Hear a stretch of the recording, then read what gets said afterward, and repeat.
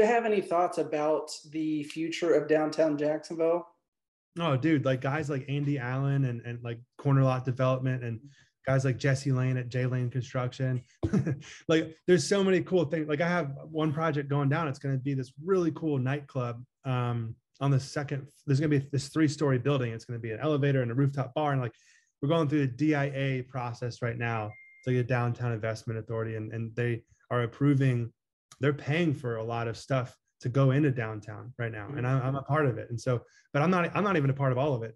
I'm a part of a very small. I want to be a part of more, but there's so much stuff happening in downtown. I'm bullish on Jacksonville.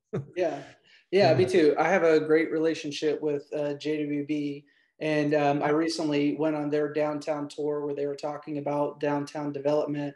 And it was really exciting and just kind of inspiring about like, hey, I know people have been talking about it for a long time, but things are actually happening in downtown Jacksonville right now. It's really cool. Yeah.